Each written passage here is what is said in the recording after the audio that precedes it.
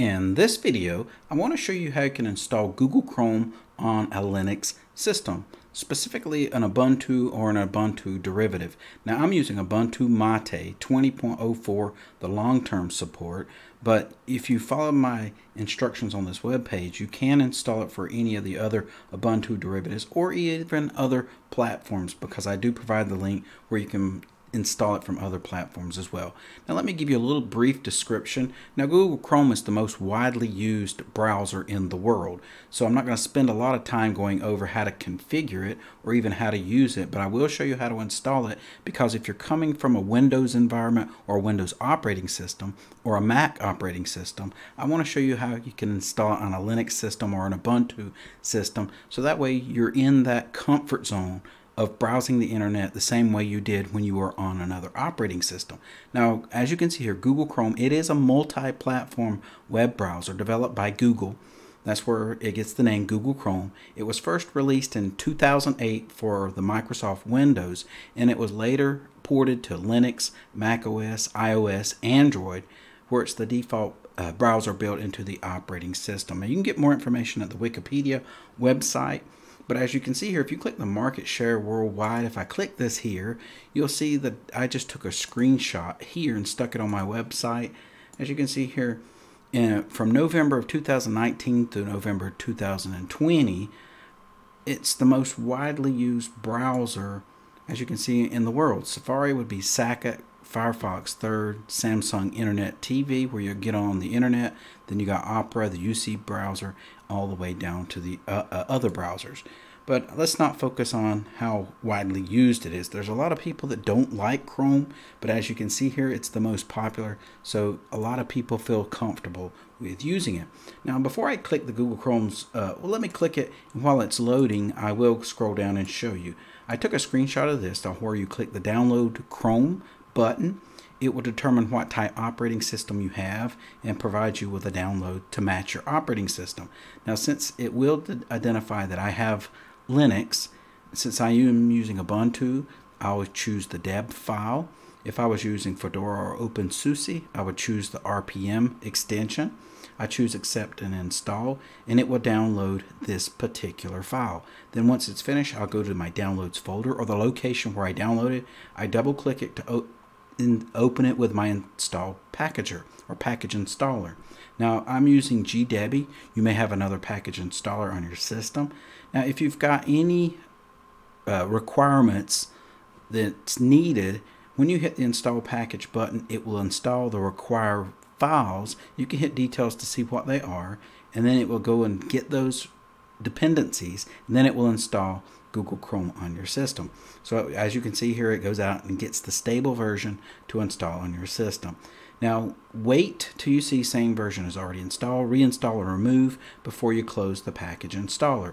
As you can see here, you will be prompted to make it your default browser and to automatically send usage statistics and crash reports to Google. If you like to send statistics back to them, a lot of people don't feel comfortable with what they collect, so you can uncheck that. And if you don't want to make it your default, uncheck that before you hit the OK button. Once you do, it'll open up to a page very similar to this, and you can say get started. You can sign in if you already have an account on another operating system to sync up and this is what you can do, turn on sync. You can say yes, and it will sync your browsers. Now let me tell you, one thing I like about Google Chrome is it will install a repository, the information for your repository, so that way in the future when you're looking for updates, if there's an update to the Google Chrome browser, it will automatically install the most current version to keep it stable, so that if there's any security flaws when the new version is coming out, it will install the new version to keep you safe on the web. Now when I say keep you safe, a lot of people think that Google Chrome collects too much data, and that's why they look for other browsers. But I'm showing you how you can install this on your Linux system. You can go to the Google Chrome web store, and if I click this here, you can download a variety of extensions. Now you can see I'm in Firefox, so it's letting me know that I'm not in the Google Chrome. But if you click that, it will take you to the web store where you can install a lot of extensions or add-ons.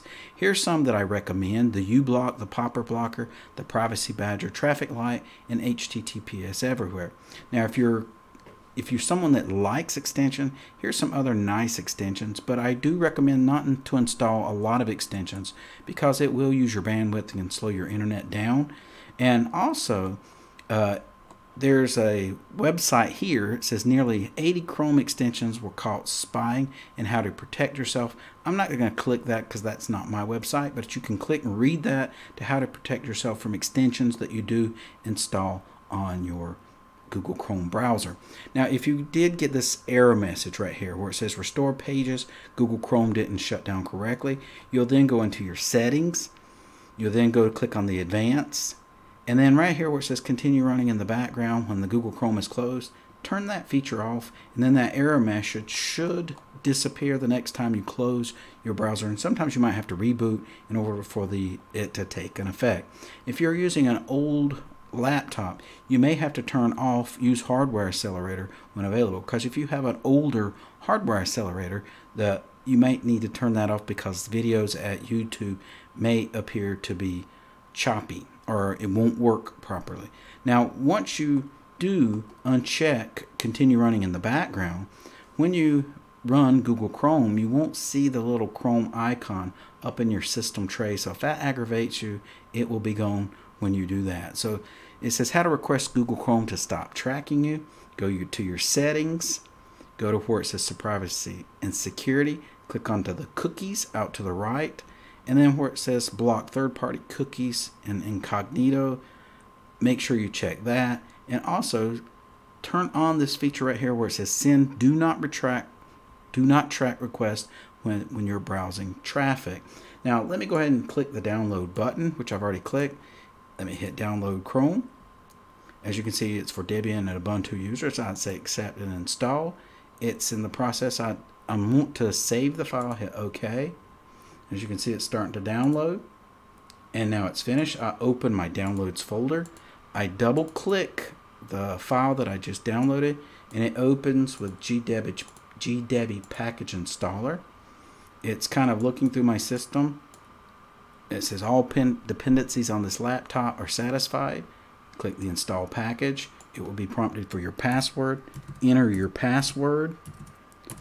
Press the authenticate button.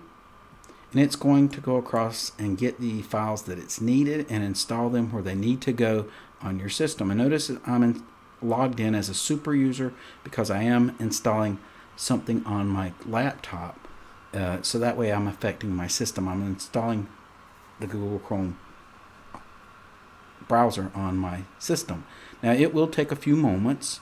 It won't take very long. And when it's finished, it will add an icon in the internet folder, and I'm using the traditional menu. So if you don't see the internet icon, then restart your browser and it should be in that location. Now it looks like it's finished. It says installation complete.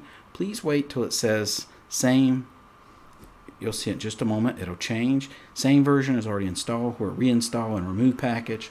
I'll close this out. You can then go into your downloads folder and you can delete that deb file that you've downloaded. Now, as you can see here, it's not here. So if I rebooted my system, it would come up. Or you can open it by going Google Chrome, and I might have to put stable. There it goes. Let me minimize this in the background, and eventually it will add it to the, at next reboot it'll be there. Now it says make Google Chrome the default browser.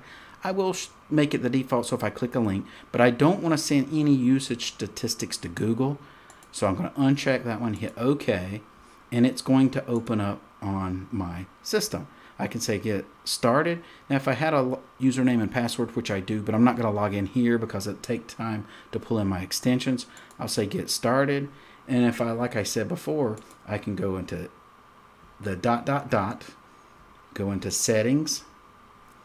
And if you get that where you shut down and open up each time, you're going to have to scroll all the way down where it says advanced and just keep scrolling down until where you get to the system. Where it says continue running in the background, click this, and that way you won't get that error message.